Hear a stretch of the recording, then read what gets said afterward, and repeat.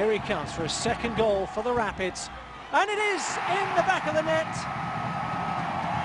Osted went the right way, but it was at a very good height for Gabriel Torres. His second goal and a vital response. One apiece. Well, you gotta like just a straight look, and then he starts arching his run.